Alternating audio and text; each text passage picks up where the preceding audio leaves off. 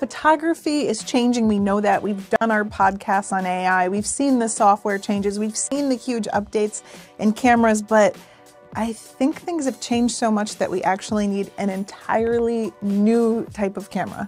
We'll talk about what this new segment needs to be and how it could change photography, how it could bring younger people into traditional cameras. Yeah, and we'll also talk about why I think Sony's probably the one that could do it, but I do think every manufacturer has a shot. But first, let's talk about Squarespace. Squarespace sponsors our podcast, but they also make beautiful, easy to make websites and portfolios. In fact, I just updated my portfolio today. Mine too. I went in and dragged in my best pictures. I rearranged them so people would see the most compelling photos first, and it blows away my Instagram page, which just has like, oh, my last shot that I took. Yeah. So you'll see like a bunch of Osprey pictures and then whatever project I was working on previously. But I love being able to control the flow, the presentation, the overall feel of the brand that is Northrop Photography. If you want to try out Squarespace, you can do it for free for 14 days. You don't have to put in a credit card and remember to cancel. You're going to want to buy it. Go to squarespace.com/Chelsea. The coupon code Chelsea will get you 10% off. Thanks, Squarespace. First, let's just get into it and talk about the spec war that's been going on in the camera industry forever. Yeah, it's really like they've been fighting the same fight since the 50s. Like resolution, megapixels, frames per second. Dynamic range, all of those things. And I'm so glad for those advancements. In 2008, I remember I had the Canon 5D Mark II. I still have pictures in my portfolio from that, maybe. Yeah, me too. It was a good camera. It was like 21 megapixels, but it was 4 frames per second. You could still get pro pictures with it. It was great. But by 2020, Canon came out with the R5 and it's 45 megapixels and 20 frames per second. It'll spot the eye of a butterfly that's flapping past you. And what's the R8 have now? Like 40 frames per second or something? Yep. The frame rate, the megapixels, the resolution, autofocus. You got it, guys. You did it. No. Let's move on to something. No. I like it. It works for me. As someone who's photographing like osprey diving into the water, I want a super high frame rate, frames per second. I want the best autofocus. That's not everybody. Yeah, and by the way, that's not going to go away. No. That's why we're suggesting a new segment. This isn't going They will definitely continue down this same path. Yes. Of making traditional cameras. But we want something different, something newer that can bring new people into the industry. But let's talk about how this changed. I mean, you saw how the Mark II changed from the R5, but smartphones have really been eating into camera sales. And you can see why, because in 2008, the most popular cell phone in the United States was the Motorola Razr. I had it and loved it. I still have it in my closet, by the way, but look at the pictures that came out of this thing. Garbage. They're not good. I mean, it was novel. It seemed cool at the time, but it wasn't replacing cameras. We had things like the Nikon Coolpix, and you would, sometimes use your smartphone to maybe text a photo to somebody, but it wasn't like photography. So you would buy something like the Coolpix that was a couple $100s. You weren't spending thousands of dollars on something like the 5D Mark II, but you were still getting pretty decent pictures.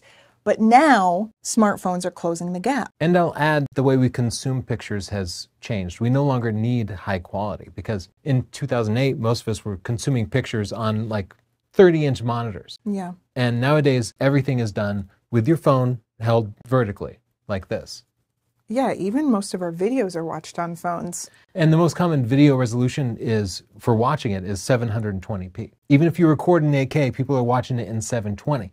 And so all those megapixels don't end up mattering to the vast majority of people consuming it. But now in like 2020, this is like from my iPhone in 2019, maybe it was the iPhone 13, you can see how this is competing with that Coolpix market, right? We had this situation where camera manufacturers were making a ton of money from point and shoots like the Coolpix, which was actually like Nikon's biggest camera for a while. And then we had smartphones come in and just eat up that market. So there's this hole in the market, and they're trying to make up for it in different ways. We've seen that Canon is now limiting third-party lenses. They need to make money, right? And we're seeing that they're putting a lot of their R&D into the really high-level cameras. The prices of those and the lenses are all going up. You have Canon artificially limiting some of their cameras so that they're not cannibalizing different markets. So remember the R5 video was overheating, and we all discovered it was like software. It was by design. It's because they didn't want to cannibalize the sales of their video cameras. So we're seeing that they're having to figure out new ways to make money now that this market is being eaten up by cell phones. And you can see on this graph, point and shoot cameras were huge in like 2009, 2010, and then it just shrunk right up. And if I look at 2001, I can actually see it's been increasing for the last couple of years. We're getting there. Okay. We're getting there. So software and AI has been able to defy physics. And what I mean by that is that it used to be that not having a huge lens could limit the quality of your photos because like that's just how physics work. You often just need big glass. And then you have smartphone cameras like the new Samsung that has the 200 millimeter zoom. Mm-hmm. And we all discovered that they were using AI to kind of composite moon photos to make them look more high res than they actually are. And these trends are going to continue, and that's going to continue to offset the consumer camera market, which is why we need a new category of consumer camera. So where do we go now? Because we definitely still have this spec war going on with all the manufacturers. There is this hole where the cool pics and the other point and shoots used to be. We still have point and shoot cameras, but people aren't really latching onto them. And it's because they want a different experience. People still love photography. It's more popular than it ever was. It's just I think that the cameras that they're developing now are not filling that need. And if you look at another trend on Google Trends, I put in film photography, you can see that film was higher in like 2004 when the digital camera wasn't super popular, and then dipped until about 2017, and now it's doubled. The searches have doubled for film cameras. I think why that is because though the point and shoot market is drying up, people still want the experience. They're not just looking for the resolution and, the outcome of their photos. They're looking to engage with their camera in a way that's fun. So Tony, I went on Amazon and I started looking up what people are actually buying when they go on there to buy cameras. And one of the top cameras was this thing. I don't even think it has a brand. Let me read it to you. 4K digital camera with viewfinder flash and dial, 48 megapixels. Really? A vlogging camera for photography and video, autofocus anti-shake. Travel portable digital camera with SD card, 2 batteries, 16 times zoom fashion camera. I'm so sorry you had to hear me say that. Oh, it's the best camera that Bevezer makes. But I think why people are buying this is because it's attractive. It's cute. I think that's the only reason. And the other things I saw people buying were Instax cameras, very trendy right now. And it's because people want something real and they want an experience. So what do people actually want? We dug in a little bit. We found out what people are trying to buy and what the big camera manufacturers are missing out on, and we're going to go into that. But first, let's talk about our sponsor, Squarespace. Squarespace makes websites for you, websites that you control, that aren't controlled by social media. Chelsea and I both have our photography and video portfolios hosted by Squarespace. We just drag our pictures in, choose a template, choose fonts, colors that match your personal style, or just go with something that's been designed by the Squarespace designers. It makes you look far more professional than just giving out your social media. You can get your own domain name, like I'm northropphotography.com, you're chelseanorthrop.com, and your own email addresses. And that's a good way to build your business and build a brand. Get started today at squarespace.com/Chelsea. It's a totally free trial. So set it up, and if you like it, which you will, the coupon code Chelsea will get you 10% off. Thanks, Squarespace. So what do people want, Tony? When I look into the cameras that people are buying, I have found that what they want is the experience. Because it's really easy to get pretty good results from your phone. It's pretty easy to, get good results from an old DSLR. That's not cool. They want something that is fun and stylish. So I put in this film graph before, and you could see that film dipped and then went up in popularity. Well, the little red line underneath it is the Fujifilm X100V, which is like this viral popular camera. I just made a whole video on alternatives because it's sold out everywhere. Like, it's not super special except that it's like attractive and was pretty decently priced and was fun to use. Yeah, it's no longer decently priced though because it's so in demand. So what people want is a fun camera, a camera that has style, which I think is a really overlooked thing, and a camera that's relatively easy. So let's dig into what those 3 points mean. Well, first let's talk about what it means for a camera to be fun. For the longest time, I feel like cameras have been like tools. Yeah. They were functional, but not fun. If you look at the X100V, it has nice analog dials. And when you click them, when you turn them, you get nice, satisfying clicks. Yeah, and I think that people overlook the fun factor and the tactile experience, but think about like your favorite pen that you reach for. You can have 5 on your desk, but you grab the one where it has the satisfying click when you open it and then it's smooth. And it would seem silly to explain to someone like, it just writes a little smoother. I like how it feels. But you keep going back to it. And that's what camera manufacturers often miss, is that fun factor, that tactile experience. A lot of the cameras feel more like that pen at the bank that has the chain on it where you have to like grab an old receipt and like scriggle it a bunch to get the ink to come out. It makes my teeth hurt for some reason when you talk about that.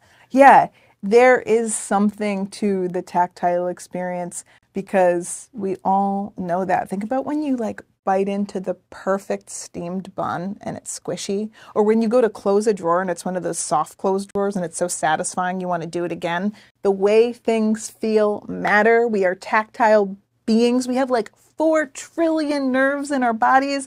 Do not overlook that, camera manufacturers. Humans like touching and feeling things. Sony's starting to understand this. They're starting to make lenses with aperture rings on them, and that does add to the experience, but they do have a long way to go to close the gap between them and that X100V. And they have an even longer way to go if you talk about style.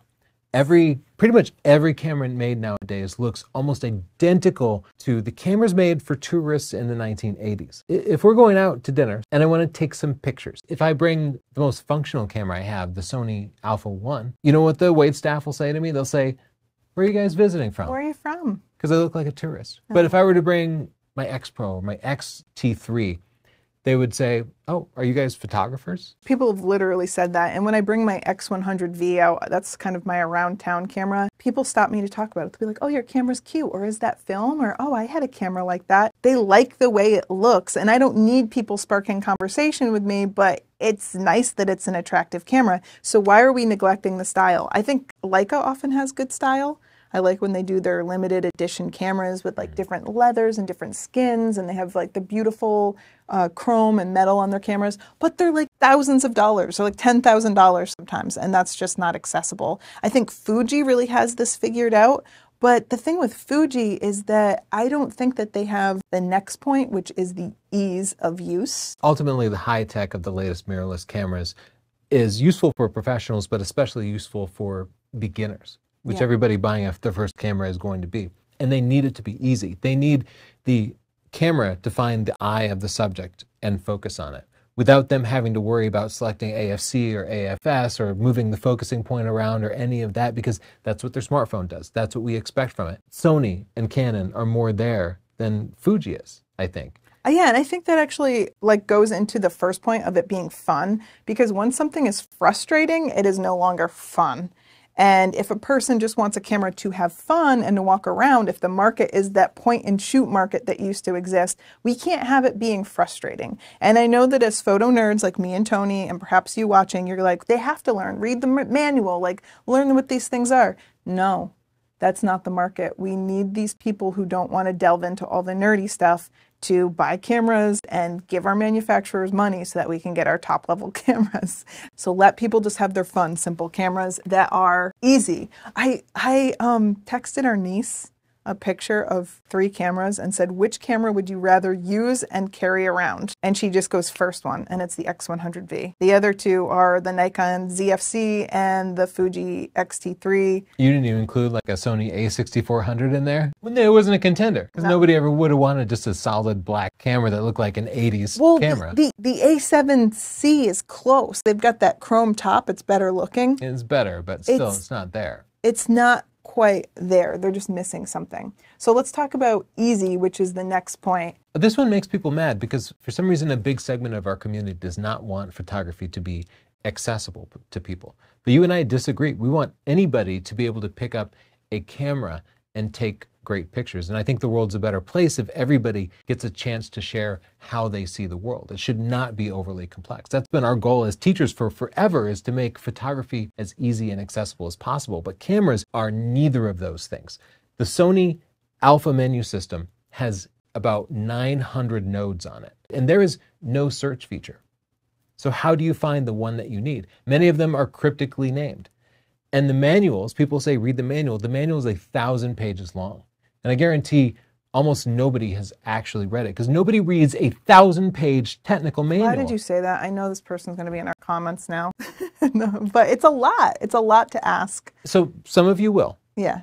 Good for you. You will read it, you will process it, Yeah. you will understand it, but you are in a tiny minority, and photography should be accessible to a broader range of people. Very few people read manuals for anything. What was the last user manual you read? Our car. Not the whole thing, but And you skimmed over a I'll few pieces skim. of it. Okay. But you can't skim the manual for a Sony Alpha 1. You really have to understand the different features. this is the thing that I appreciate about photography, but also that I think makes it challenging for a beginner, is that it's so steeped in tradition and history that a lot of the terms and methods go back like 100 years. And then you try to get some 20-year-old kid into it. Like, I wanted to buy our niece Maya a camera, but I'm like, why does she have to deal with all this stuff? Why can't it just be like her phone, where it's easy and she can have fun? I don't think you have to be a technical person to enjoy photography. So why make this artificial barrier to entry that keeps people from buying and enjoying cameras? We need a fresh start with Yeah. a fresh menu system, a fresh control scheme. I really like what the Hasselblad X2D 100C did. It has 10 icons on the menu. Yeah. DJI does a really good job with their menu systems, but all the other big manufacturers, they've completely failed people with overly complicated, difficult to understand menu systems. Something else that ruins the ease of use is transferring images. The last step after you take a picture is to get it somewhere to share. And even when somebody has an X100V, most of the time when I see them share pictures, they physically pick up the camera and they scroll through their pictures and show people the back of the camera, because it's difficult to get the pictures off. I used to just use the app, and I would just use the JPEGs with the built-in photo presets that they have there, and I really liked that process. And the last time I went to use it, I don't know if there was an update or if there wasn't an update, but it just wouldn't work. This happens a lot. My Canon app just stopped working and I could not get it to work. It was frustrating, so I can't imagine somebody that doesn't do this all of the time trying to deal with that. So that process has to be easier. So I tested the app on 2 cameras recently, the brand new Sony ZV-E10. They have a brand new creator app. They hyped all the features. I spent 45 minutes and I could not get it to connect. Yeah, but what about the Canon R8 when you tried to transfer a file? I had to do a manual override on the Canon R8 to get it to set up. The instructions did not work, but I figured it out. I hacked it together because I'm a nerd and I know how to do that stuff. I transferred a 3-second video from my phone to my computer, and it took 3 seconds to transfer. This is a 4K 60 video. I transferred that same file from my camera to my phone wirelessly. It took 7 minutes and 8 seconds for a 3-second video file. Yeah. Totally unacceptable. I mean, There's more. There's more. Canon has a cloud service, just like Oh, yeah. Apple's cloud service, which automatically transfers your pictures in the background, gives you a live backup. Canon can do that with image.canon. I started that. I spent 20 minutes setting it up. I started the camera syncing.